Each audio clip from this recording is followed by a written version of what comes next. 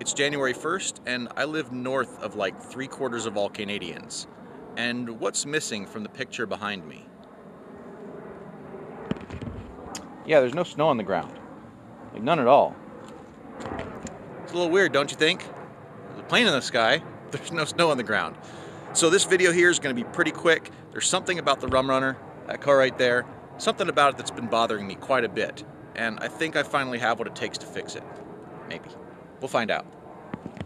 Yeah, sorry about the kind of weird like framing going on here. Hopefully this angle works out though, because I wanted to show you something going on down there that's been making me crazy since I got this car back together. And I'll just show it to you. I can shift into first gear. That's fine. When I shift into second, however, that happens every time. You know, obviously I'm not going to sit there every single time I shift and reach over and push it down, but it makes me crazy because it shouldn't be like that. And I thought about how I could try to fix that, possibly get a longer shift boot if I can. And this one's made for this car. It's not that it's some like third-party thing that I was trying to make work. I think I actually got this one from LMR, so it's not even like some random eBay thing or anything. So instead of trying to replace the boot with a different kind of boot, I thought I would try something I've never done before, and that's get a short shift kit. So a short shift kit is this whole assembly right here, and this assembly I think goes on pretty much like that, and it changes the lever that's underneath the shift boot that interacts with the transmission itself to tell it what gear to go into. So it's got this little ball down here that fits inside of a cup, and it pushes that cup back and forth, and that cup pushes back and forth the linkages that tell the transmission what gear to be in. In addition to having a different fulcrum location, meaning that the place where it pivots from is higher up, so that there's a shorter part at the top and a longer part at the bottom, that's what gives you the short shift.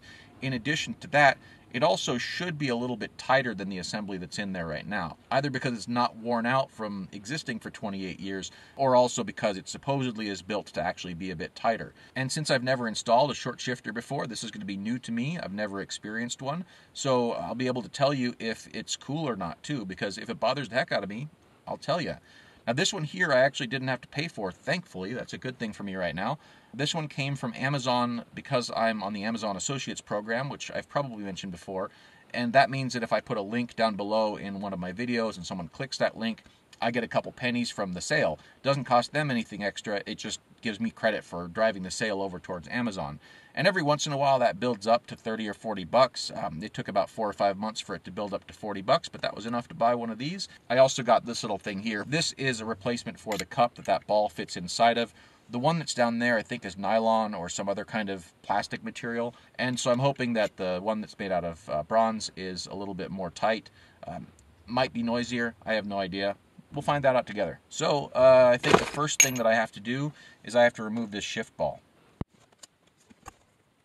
The shift ball was bright orange when I bought it, and it turned out kind of a cool, like, I don't know, pearlescent, white, translucent color, so I don't hate it, but it's not what I bought. I bought it bright orange, and it took like a month for it to just sun bleach into this color for some weird reason. So yeah, it's like disappointing, but it's okay. I'm not going to change it. Yeah, I gotta get down there with some other tools and get the lower boot up.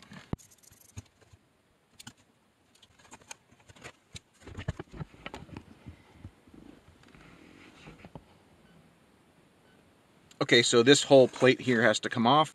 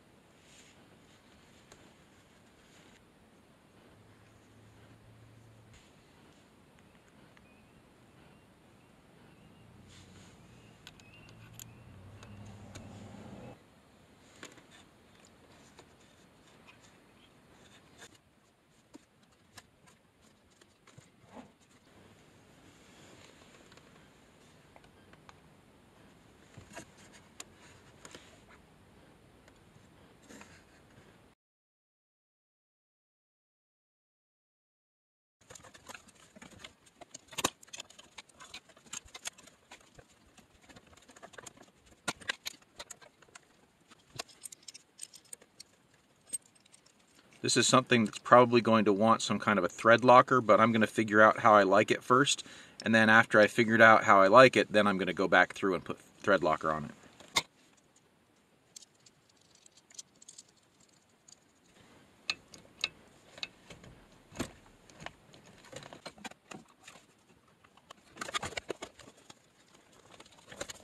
Kind of cold, huh?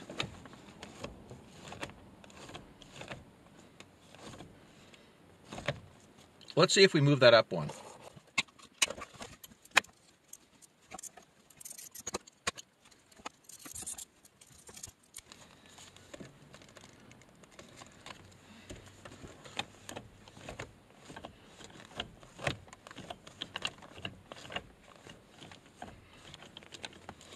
So this short shifter feels like it's probably about right still. It's in the highest position it has, but it's still a little bit lower than it was, and the fulcrum is also higher up.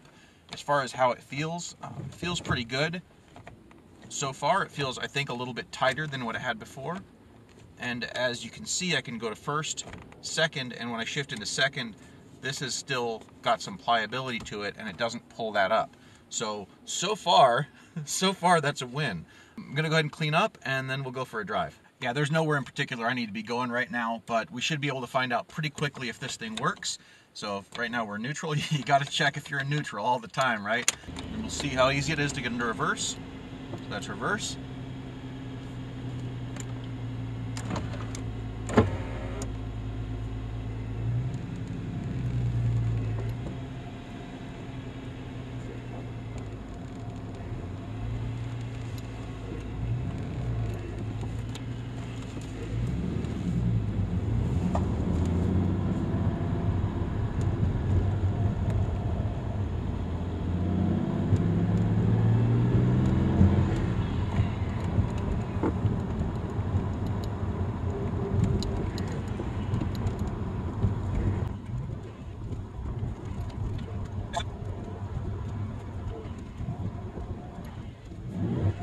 Well, in a way that was successful because I can shift first, second, third, fourth, fifth, and it feels nice and tight, and obviously it doesn't pull that back, so that's a win.